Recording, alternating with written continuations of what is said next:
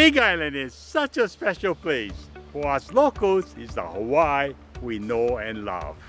We are a tight-knit community where local values and local roots are important for our families. KTA Superstores have been a valued member of the community since 1916, and our philosophy has been a commitment to humbly serve the people of our community. During the next half hour, you'll meet the farmers, ranchers, and other local suppliers that are committed to the sustainability and resilience of not only their local community, but to the state of Hawaii.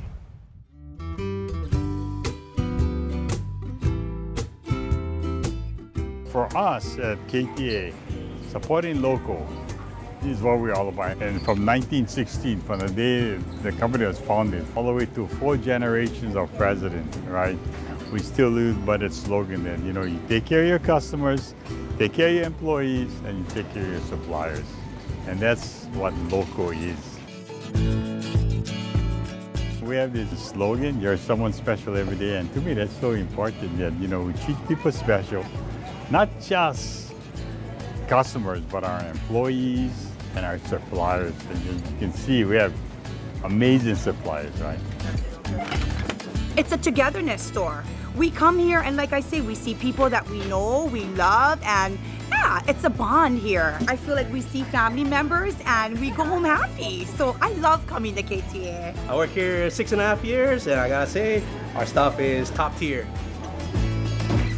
I get to do a bunch of fun stuff like making poke, cutting fish, and I get to do a lot of stuff that I enjoy and I never thought that I would be enjoying. A very beautiful customer. She comes here after work, every day after work. So what are you making tonight? I am making pupus and hamburger patties, lokomoko. That's what makes Silo so special. You look around at this store, you look at all the people, look at all the customers, look at everyone. I mean, everyone's like happy. Everyone is one big family, right? And that hopefully creates that ripple effect for the entire island. It motivates me to come work every day and try to do something good for the community. KTA, every day. Shaka!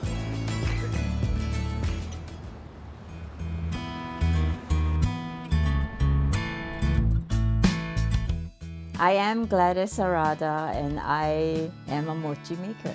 My mom used to love to make mochi and give it away to friends. It is hard. In fact, we worked together because she was my teacher.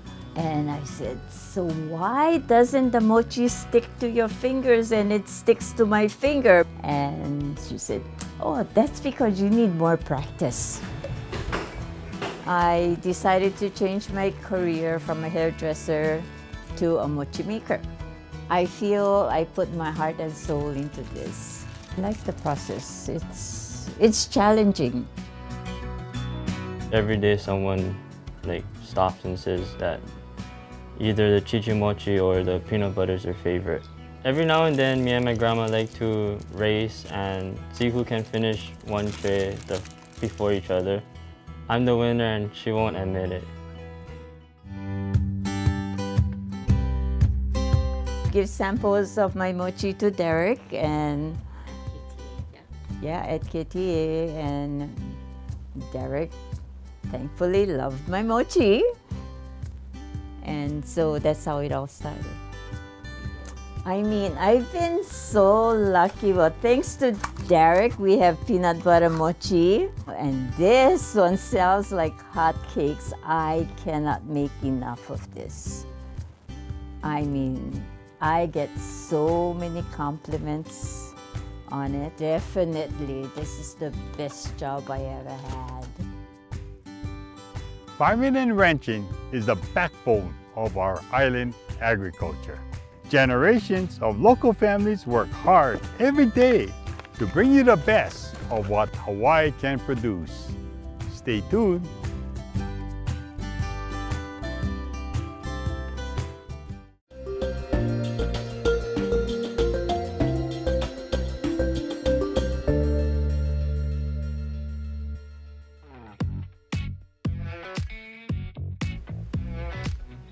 Our relationship with KTA started in the late 80s. We had our original farm up in Curtistown and we grew Cavendish, and my dad saw something in the apple banana variety and he slowly started propagating it. When we developed the Mountain Apple program with KTA, it just felt like a really good fit. You know, they're one of the best stores. They're the only real local store in Hilo, and for us to have a product that has their label on it gives us great satisfaction knowing that not only does the store we support the community, but the store that supports us helps us support the community as well. One of our heart behind what we do has always been community. We started with a small farm to try to impact the community, revitalize agriculture, do something a little bit different than is normally being done. I guess agriculture isn't something that you wake up in the morning and say, hey, let's be farmers. I realized how important it was to me as a father, as well as being a son and having a family business, that it was more important for me to take up the mantle, if you will, and follow in my dad's footsteps to do something that has more meaning than just a paycheck, something that will basically help to sustain my family and generations to come if done right.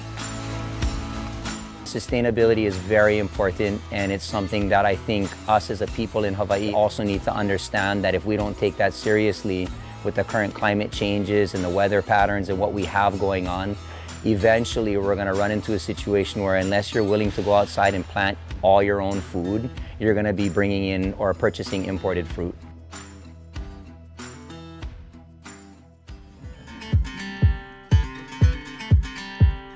My name is Leo Norberte.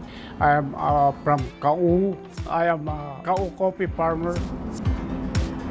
When the sugar shut down, then I start growing coffee in 1996. Like now, grow coffee, I own the business. Like you work with sugar, you work for somebody. I start 5 acres, now I get 50 acres. So I supply almost all the store in the island, and especially KTA, the Mountain Apple brand. My coffee is consistent. That's why the buyer, they like my coffee, because every time it's good. But they plant a sugarcane over 100 years. Now we plant coffee, a nice dirt, good climate, no irrigation. That's how the Kau coffee is more famous. So I think that's what the reason why the taste is more sweet. Maybe, I don't know, I'm not too sure. The County of Hawaii will give me award. All the representative will sign. This Hawaii Coffee Association. Kau, I come first place, and the state of Hawaii, third place. Yeah, this is the guy roasting my coffee every week. Most of my buyer in the mainland, you know, when they come to Hawaii, they go KTA and they buy, they bring home, then they try drink, and then they say, hey, I like your coffee. So that's how I get plenty buyer from the mainland.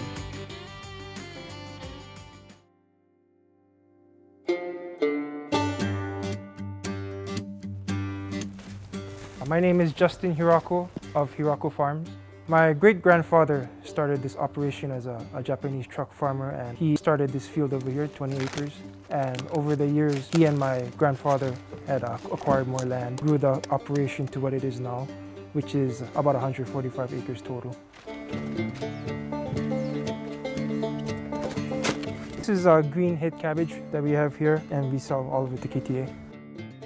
We value our community, and being in a small island state in the middle of the Pacific, we have to really be thoughtful of our food security, and small local businesses like us really help the food security here in Hawaii.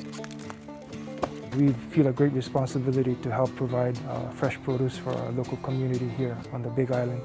And we only have a limited supply of food on the island at any given time. It's very vital to have a source of food here, right here on the Big Island.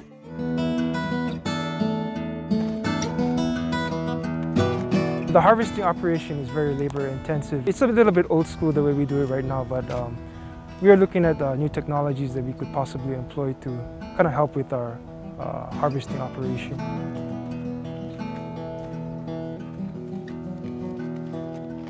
For the next generation of farmers, I'd say just focus on the technology. The technology is going to be the big thing that comes next for farming. For everything like irrigation, machinery, even with labor, because it's been very challenging finding labor. I have a feeling that technology is going to have a big part in that, helping solve that problem.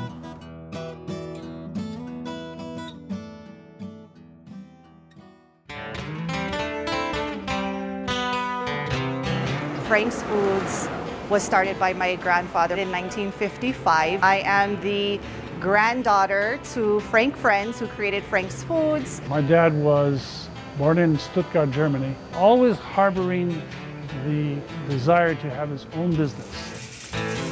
The man that started it all, my father, who was very well trained and very smart. There he is there holding Portuguese sausage hanging over his arm, and behind him you can see a rack that's full of Portuguese sausage. Thank you.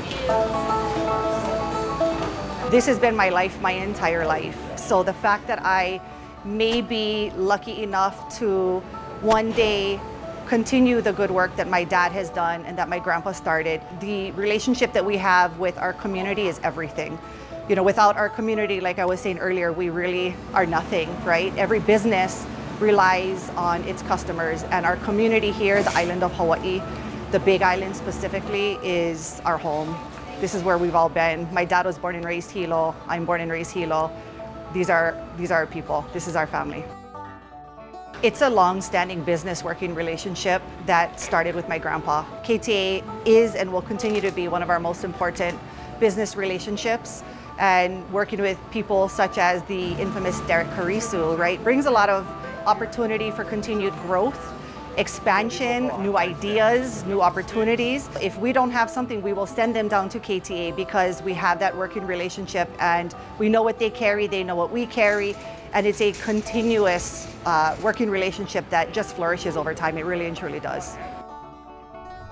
Marine aquaculture is the future of our food security, and Hawaii has the purest ocean water to be found anywhere. Marine farmers are adapting to our island growing needs.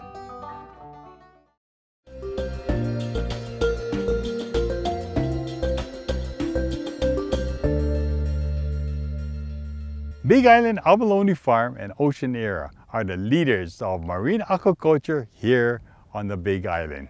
Through innovations and commitment to our community, they help keep us connected to our local values of who we are.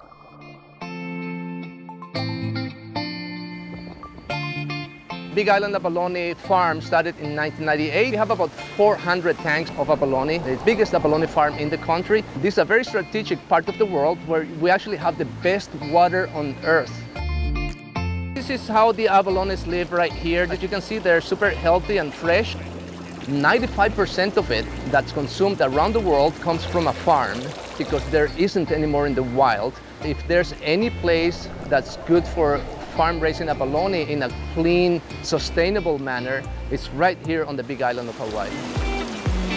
The abalone is faced in danger. Somebody needs to keep the aquaculture with a sustainable way.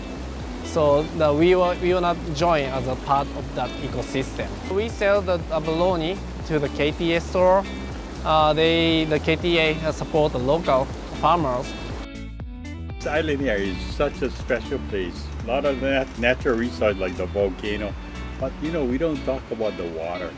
3,000 feet deep sea water creating all of these businesses over here. I mean, it's the most cleanest thing on earth, raising food with the clean water. I mean, we should be so grateful for that. It's providing so many jobs for the local people here. KTA does support this 100%, and what we're looking at is also having more products being sold at KTA so it can help out island-wide. The location you can get abalone here on the Big Island is here on the farm and also the KTA store. It markets Hawaii the way Hawaii should be, clean, beautiful, and everything else.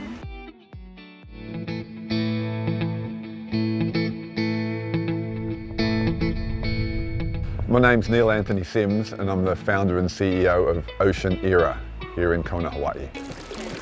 Ocean Era is an offshore aquaculture research and development company that we view offshore aquaculture as a way that we can grow the seafood that humanity needs. Hawaii needs, but all of humanity needs more seafood, and we can grow it in a sustainable, responsible way so that we're not just taking from the ocean, we're actually learning how to give back as well. They will spawn, then they'll fertilize the eggs and we'll collect the eggs as the water drains out of the tank. The idea of feeding people with something that's really nutritious and delicious, and that there was a global need for more seafood. Around the turn of the century, around 2000, we started to focus on marine food fish. But Ocean Era now is looking at, well, what is the next big thing? What else do we need to be looking at? And so we've been doing some research with Nanue, which we're really excited about. In the hatchery, we feed them over the next 30 days or so. We can then move them into the tanks and grow them up to a size where we might start to move them out offshore. These here are the sea grapes. This is like eating champagne.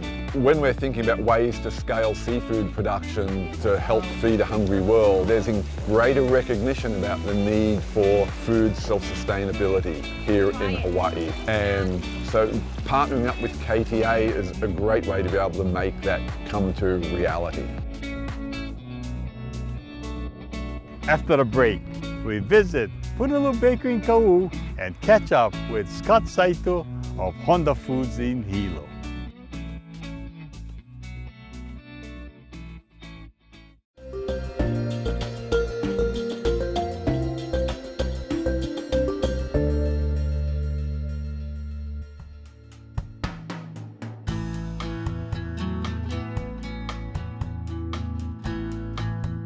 So the bakery started here in 1991.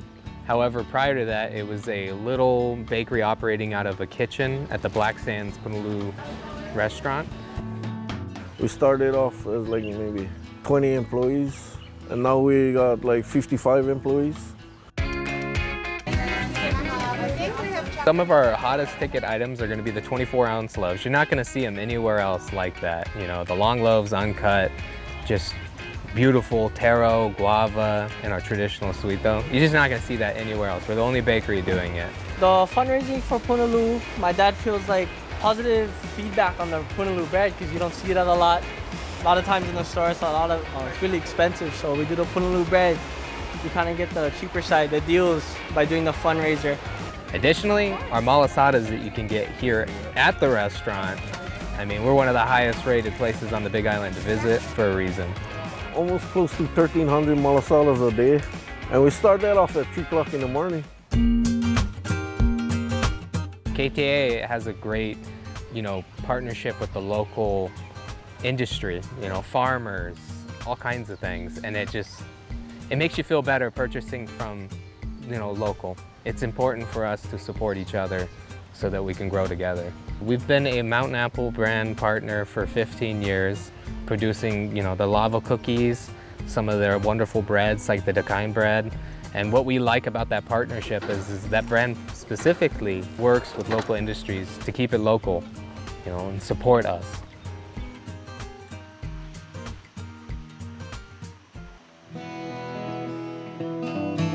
I'm Scott Saito and my company is Honda Food Processing. I was born and raised in Hilo, and then I went to Waikiki High School.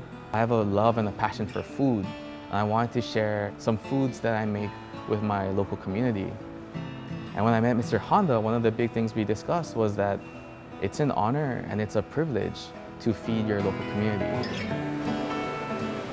These are a lot of the products we make. So you'll see we have our kimchis, our ichiazukes, our takuans, our island-made salsa, and then we have a couple of KTA specials, the Mountain Apple brand, Ogo Namasu, and pickled Ogo tomato. And so when I started to take over Honda Foods, I needed help. I needed someone to help me push my products, to get exposure, to have somewhere to sell it. And KTA and Mr. Kurisu gave me a platform to do that. Not only did he give me shelf space to sell my product, but he put me in contact with a lot of local farmers. And for us, local produce is what we're most proud about. All of our products use locally sourced vegetables. We try to get everything turned around in 24 hours. So from the time we pick it up to the time it goes into a cup, you're looking at less than 24 hours. I think one thing that's really fascinating about the Big Island is that we have volcanic rich soil. We have 10 out of the 13 major climate zones. And we have, here in Hilo, over 10 feet of rainfall every year. So we're primed to produce some of the best produce in the entire world. And what we'd like to do is take the produce that our local farmers raise and showcase them in our products. One of our main foundational pillars for our company is buying local, supporting local, and being sustainable. Community is the heart of KTA, and we are committed to bring you the very best of what our island can provide. Our local suppliers are woven into the fabric of our society and culture, some for generations. They're the ones who day in and day out work hard in providing the best quality, best value for all of us. Remember, support local. KTA Superstores is humbled to be part of the community, and we will continue to serve the best way that we can. From the entire KTA Ohana, mahalo and aloha.